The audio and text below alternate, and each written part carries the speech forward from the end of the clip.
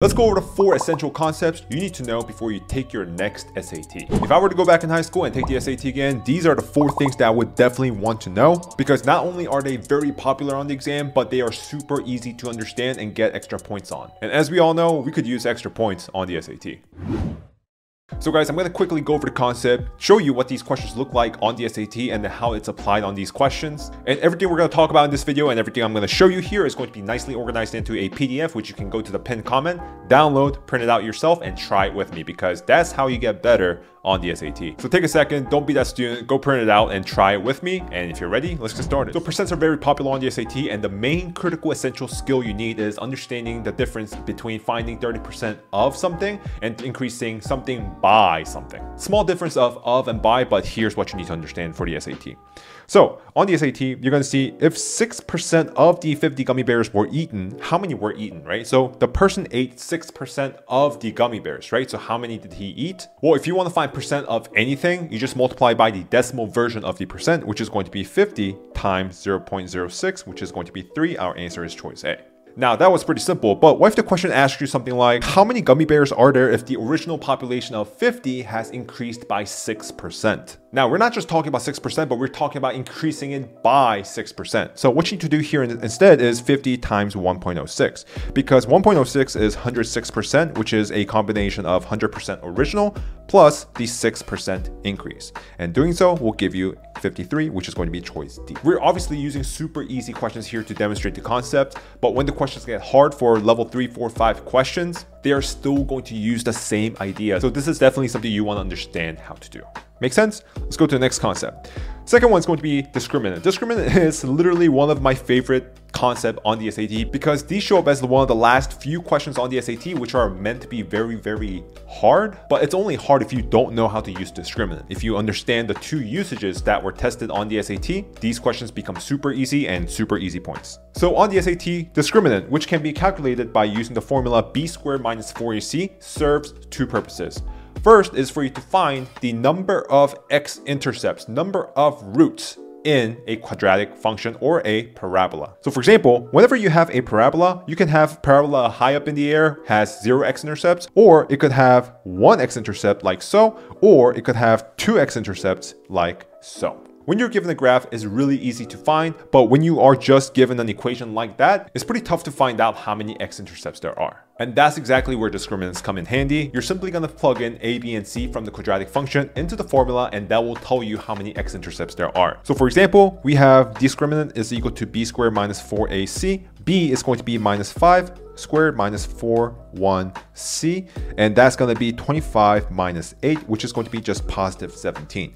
And when your discriminant is positive, when it is greater than 0, there are 2 roots or 2 x-intercepts. Your parabola probably looks something along the lines of this one right here, where it has 2 x-intercepts or 2 roots. So whenever the question is giving you a parabola and it's asking you to find the number of roots, simply go to discriminant, pop it into the equation, and you'll be good to go. Now, the second usage of discriminant is between a line and a parabola. It's used to find out the number of intersections between a line and a parabola. Because if you think about it, a line and a parabola could have either 1 solution, no solution, or 2 solutions or 2 intersections. And when you're given a graph like that, it's really easy to find. But if you're simply provided the equations right here, then it's kind of hard to tell. And some of you guys might be thinking, John, I can just pop it into the graphing calculator and find out how many intersections there are. With the SAT going digital, where calculators allowed for both sections or both modules, the College Board is coming out with questions where simply plugging it into the graphing calculator is not going to get you the answer. And more importantly, there are questions where it's just simply not possible for you to plug in the equation into the graphing calculator, because they're going to have variables inside the quadratic function or in the linear function. So long story short, you're going to be in better hands if you actually understand how to use discriminants for a line and a parabola. If it simply came down to plugging in the calculator, then it wouldn't be fair for people who do not have graphing calculators. I know how SAT seems, but they're all about keeping everything consistent because it's a standardized exam. It's the same for everybody. Okay, so I don't know how we got that far away from the topic, but let's talk about how discriminant works for a line and a parabola. So we have a 2x to the first power, which is a line, and then second power, which is a parabola, right? How many intersections equations two functions above have, the first thing you have to do is you have to set the equations equal to each other. 2x minus 5 is equal to x squared minus 5x plus 2. And now you're going to combine the equations by moving everything to the other side. X squared minus 7x plus 7 is equal to 0. And then you're going to pop it into discriminant, which is going to be minus 7 squared minus 4(1)c 7, which is going to be 49 minus 28, which is going to be 21. And because our discriminant is greater than 0, it tells us that there are two intersections between the line and the parabola, which means our answer is going to be choice C. So this is going to be the quick table you really want to understand and memorize. Does that make sense? If it really doesn't make sense, you can click this link right here, or you can click this link right here for every one of these topics. So let's go to the next topic, which is going to be matching rule. So matching rule is essentially one of my other favorite. It's really similar to discriminant, but it works a little bit differently. So you see how discriminant, we used it for a line and a parabola? Well, matching rule, we use it if we have a line and another line. And the sole purpose of matching rule is to show you the number of intersections between two lines. We're not looking for the exact location of the intersection, but we're just finding the number, how many times two lines intersect. And when it comes to two lines, there are three possibilities. You can either intersect once, like so, or intersect 0 times because two lines are parallel, or you can intersect infinitely many times because two lines are essentially the same lines. And when you're given a graph like that, it's really easy to tell, but when you are given equations like that, obviously it's going to be very tough. And trust me, matching rule is going to be a lot safer, quicker, and more applicable to harder questions on the SAT. So don't think about using graphing calculator, guys. Calculator's not going to take you to your target score. It's just not going to work out. If getting a 700 plus on the math section came down to having a graphing calculator, then everybody would spend 200 bucks and get a good score, and it really wouldn't mean much to have a high SAT math score. So here's how the matching rule works. So when you have two lines, right, how do we find the number of intersections? Well, you're simply going to look at the ratio of the coefficient or the number attached to the y, to the x, and the numbers by themselves. And how it works is we're going to find the ratio of the y's, x, and the numbers. So when it comes to y's, what's the ratio? It's 1/2. What about the x? 3/-6, and the number 8/16. Which means if we simplify, we're going to get 1/2, -1/2, and just 1/2 right there. And you see how the ratio of the y and the numbers are matching? If we go to the matching rule table over here, when the y and the number are matching, we simply have one solution, which means our answer is going to be choice B. You might be asking, John, what if it was like this? What if it was 1/2, 1/2, 1/2, everything is matching up, then how many solutions do we have?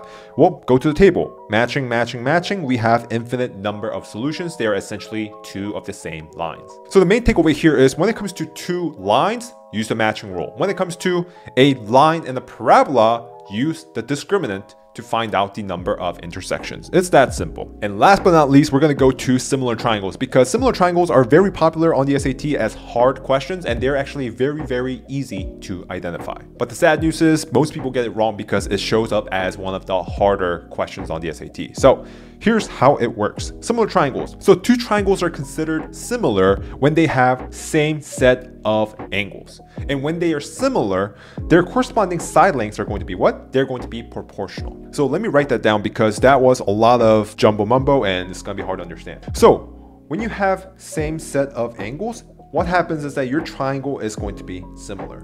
And when your triangles are similar, what happens is your side lengths are going to be proportional. And at the end of the day, we're going to use proportion to find the missing length, which is usually how SAT tests you on similar triangles. So let's take a look at this question right here. In the figure above, line segment A, B, and DE are going to be parallel. They're going to be parallel. What's the length of segment BC, right? So we're looking for this segment right there. Well, because two triangles are kind of like vertical from each other, we know that this angle is going to be the same. And because two lines are parallel, we know that their alternating angles are going to be the same. If you're not sure, check out the angle lecture in the pinned comment. And lastly, the third angles are also alternating, so they are going to be the same as well. And what do we now have? We have two triangles that have same set of angles. They have same set of angles, which means the triangles are going to be what? They are going to be similar, which means the corresponding side lengths are going to be what? They're going to be now proportional. So all we have to do now is set up the proportion with corresponding angles. Keyword is the proportional angle, not any side length, but side length with proportional angles. Here's how it works. If we look at it, with the green angle, it goes with that one. Green angle, it goes with that one. So if we set up a ratio as short over long, we're going to get short, which is going to be 2, and the long side, which is going to be 16. And what about the other side, right? Well, if we look at this blue angle right here, it's going to be 14, and then unknown side of BC right there. So we can set it up as long side is going to be 14 and short side is going to be BC. And now that we have an equation with one unknown variable, we simply cross multiply and find our answer. We're going to get 28 is equal to 16 BC. Our BC is equal to 28 over 16, which is going to be same thing as just 7 over 4. Our answer is 7 over 4. Does that make sense, guys? So the key takeaway from here is when you have same set of angles, two triangles are considered similar, which means their corresponding side lengths are going to be proportional. A common mistake that a lot of students often make is they look at this triangle over here and think, okay, this side looks like it's corresponding with that one, and this side looks like it's corresponding that one, and they set up the ratio the wrong way and get the wrong answer. And the College Board knows exactly what you're going to do, so they put that answer as the first choice and the correct answer all the way at the bottom because they don't want you to see it. So make sure you don't fall for that trap. So let's quickly summarize what we just went over in this video. First, you want to understand the difference between finding percent of something versus increasing it by something. Second, you want to understand the two different usages of discriminant. The first is to find the number of x-intercepts, how many times the parabola crosses the x-axis. The second type is to find the number of intersections between a line and a parabola. What if you have two lines? Well, that's when the matching rule comes in. Matching rule shows you the number of intersections between two lines by setting up a simple proportion and using the result with the table. And lastly, you want to understand how similar triangles work. When two triangles have same set of angles, it's considered similar, which makes the corresponding side lengths proportional. If you guys want a more detailed explanation of any of these topics, click the blue link in the worksheet, and best of luck to your SAT prep.